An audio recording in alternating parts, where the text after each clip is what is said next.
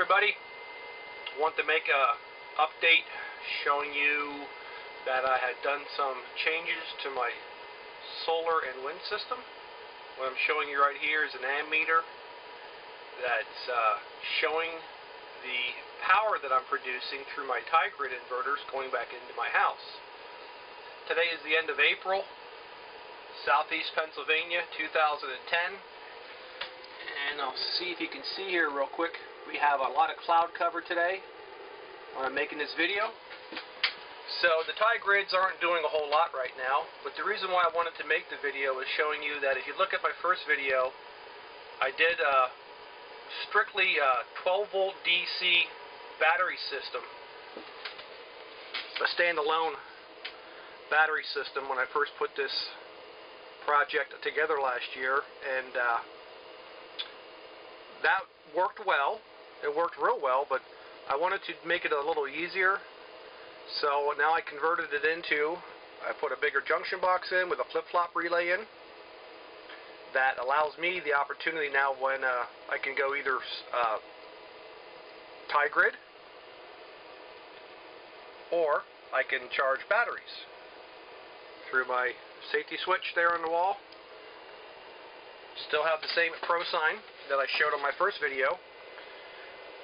Okay, but the reason why I wanted to make this was to let people know that if you want to use, for example, I have Southwest wind turbines. If you look at my first video, you'll see where I showed that I have an AirX and a Wind Breeze. Now these are a 12-volt DC wind turbine that were meant just for battery charging.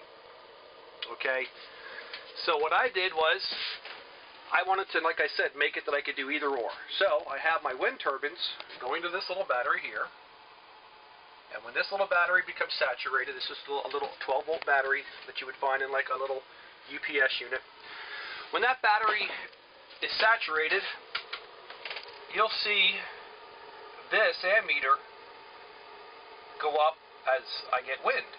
Now, the reason why I'm not getting crazy with wind turbines is because where I live is I don't get a lot of wind. I'm not at the top of a hill. I'm not near the East Coast. I'm not on a mountain.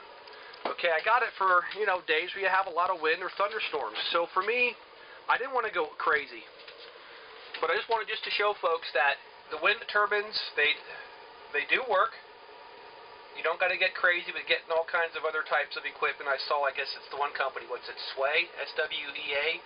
They sell a unit for the AirX, but it's got to be the 24-volt DC AirX. And I didn't want to have to start going out and changing out my gear and doing all kinds of weird stuff. So hey, this video is just for entertainment purposes only. I'm just showing people that, what can be done.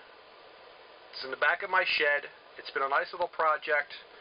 I have close to, well, not close, I have 1,500 watts of Grid. You can hear the Grid fans. They are kicking on as either the sun's coming out or the wind turbines are cranking up. But there it is, real quick update. Have any questions? If you need me to go into any further detail, I'd be more than happy to. Alright, see you guys. Bye.